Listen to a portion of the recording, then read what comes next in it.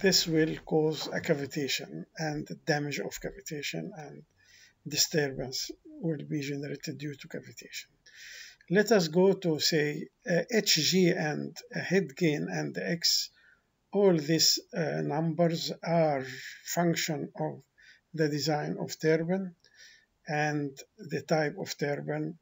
This means it will be a function of speed of turbine and RPM of turbine and head of turbine and power output, also the draft tube design.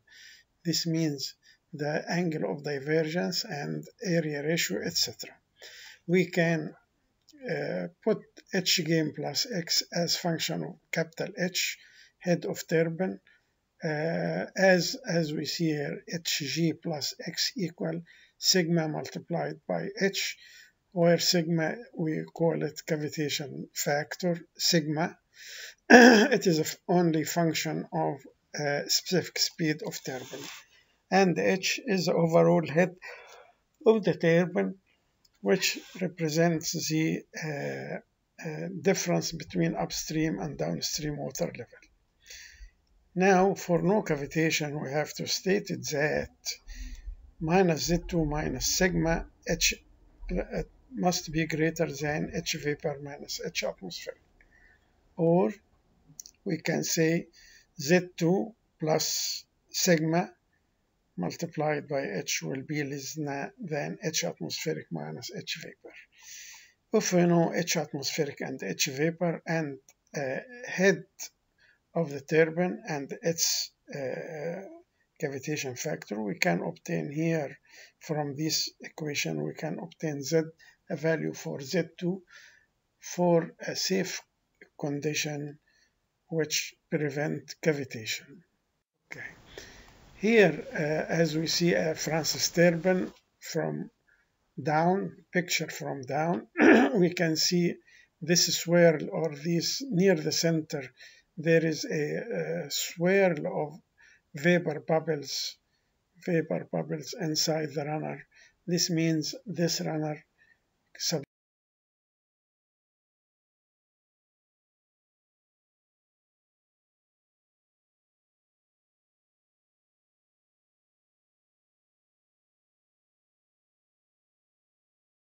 to cavitation. Here it is an axial flow turbine runner.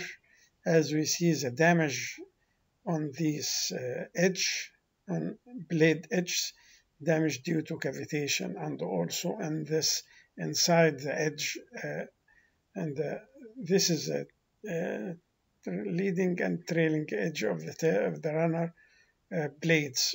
As we see here, there is a damage. This start of damage due to cavitation. Okay, we can cavitation also reduces the power output and efficiency of turbine and shorten the turbine lifetime. Here, this table represents the variation of water density and with its temperature, and also the density of water. Water as a fluid used in water turbines. Here, as the temperature increases, the vapor pressure increases in Pascal, and the density decreases slightly. Here, as we see a visualization, it's a picture with an axial flow turbine runner with a cavitation or vapor formation inside the gap between blades. This is like a robe, white ropes. Here the picture also formed a street of cavitation, a street of vortices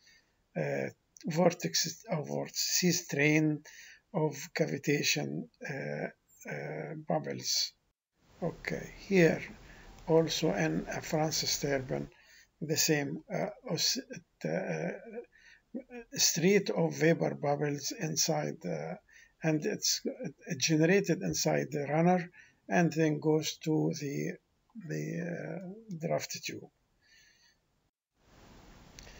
Here a damage inside the runner near the on the blades near the outlet, near the outer diameter of the blade.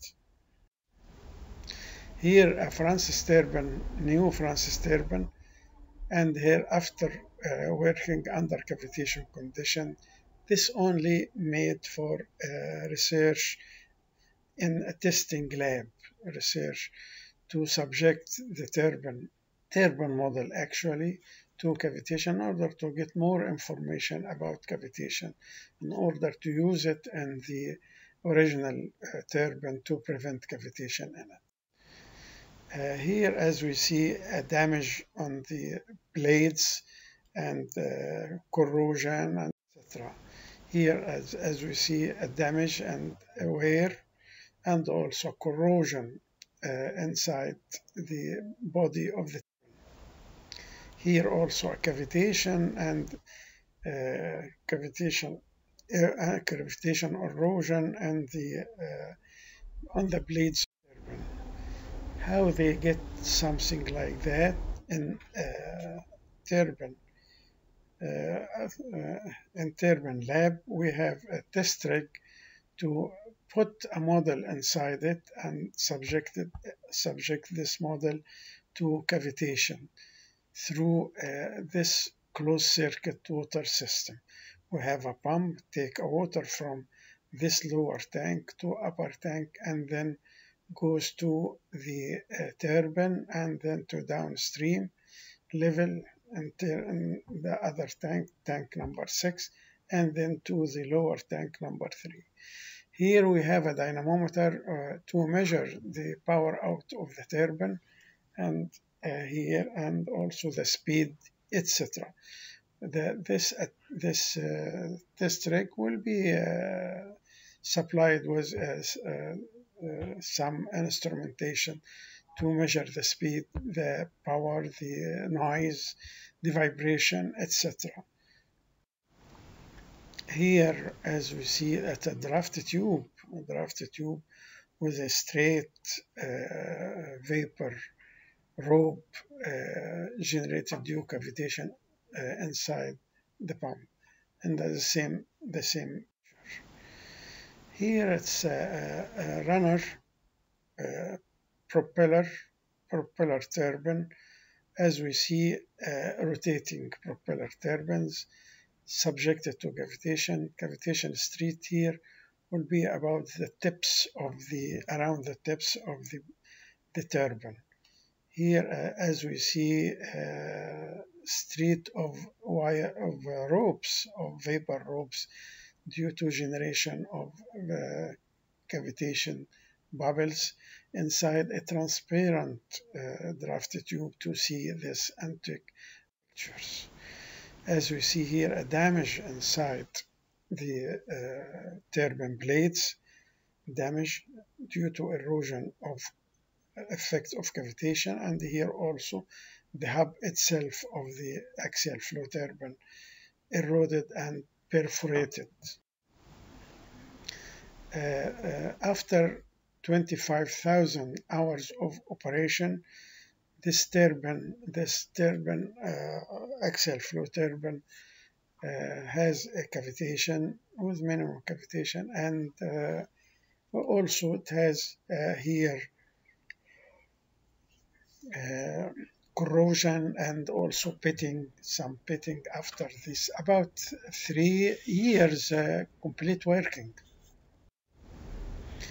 How we get Toma cavitation factor or cavitation factor? Cavitation factor, as we know, is function of a specific speed. As the specific speed increases, you can find the cavitation factor increases.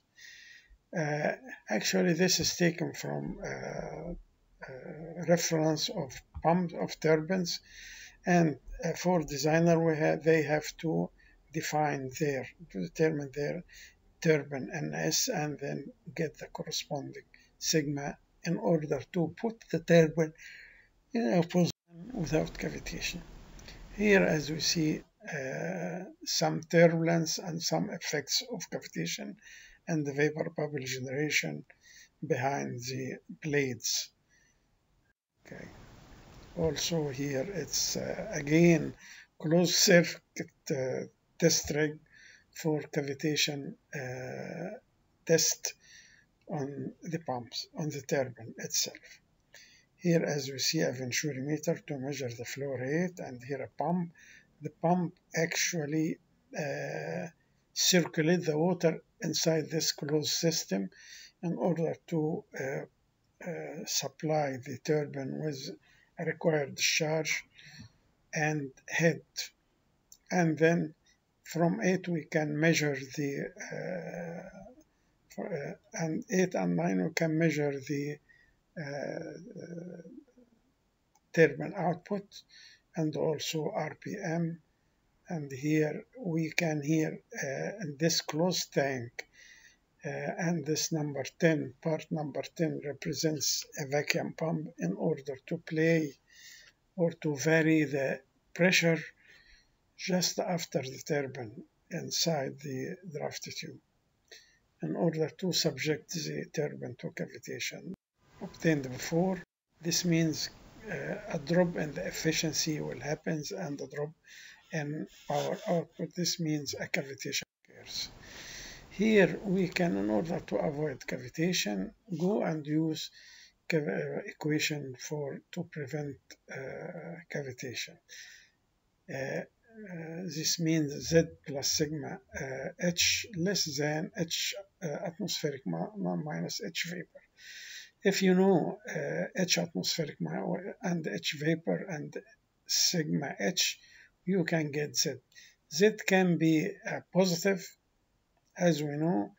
The datum of here will be the water level in the downstream. If the turbine position Z greater than 0 or HS here, this means okay, turbine above the water level. And if HS negative or Z equal negative value, we can put the turbine below the tailwater or downstream level. The same effect for this is for Francis turbine, and this is for propeller turbine, and this is for a bulb turbine. Okay. How they study cavitation? They put some transducer, pressure transducers, and connected it through these wires in order to from the face and behind the blades in order to get a value about the pressure distribution around the blade. Yeah, this all these points where the pressure transducers are sticked, these points are connected to a data acquisition system through these cells, electronic cells installed around the shaft of the turbine model. And also here is a picture for the pitting that happens during cavitation. Here is a cavitation tunnel in order to study the cavitation inside. That happens with a marine propellers. As we see here, it's a marine propeller, also can be subject to cavitation if its rotating speed higher. Rotating speed, this means the tip speed will be higher and the pressure at the tip will be lower. It may cause cavitation. As we see, if cavitation occurs due to the flow of water, you can see a streak of vapor bubbles around the tip and moving in the flow itself. Also, companies, in order to produce successive product, they have to do some research, fluid mechanics research, and machines research and also material research. Here we have in some cases, the water flowing through the turbine may be silty water, water with silt, with small sands, lower aggressive sand. As after several years of operation, you can see erosion on the turbine blades, either in axial flow turbine or Francis turbine, due to silty water.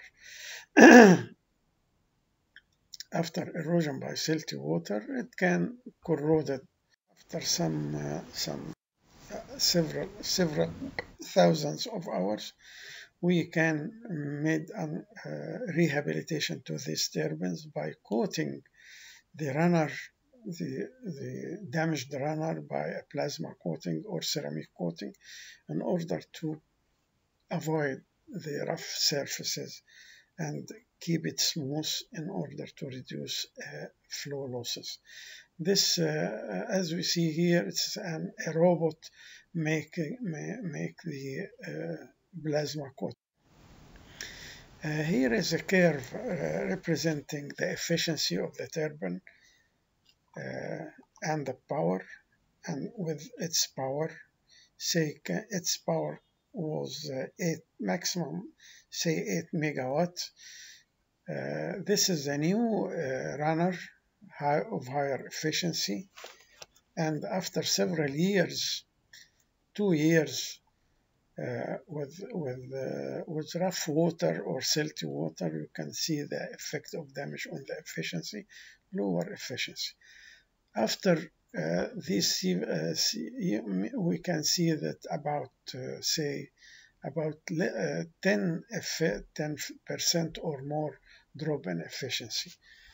In order to reduce the power loss or energy loss due to this effect, we have to rehabilitate or overhaul the turbine, the worn turbine, by a plasma coating or other technique like plasma coating, like ceramic coating, etc., metal spray, etc., in order to return it to smooth shape, and then the efficiency will be regain to be efficient turbine.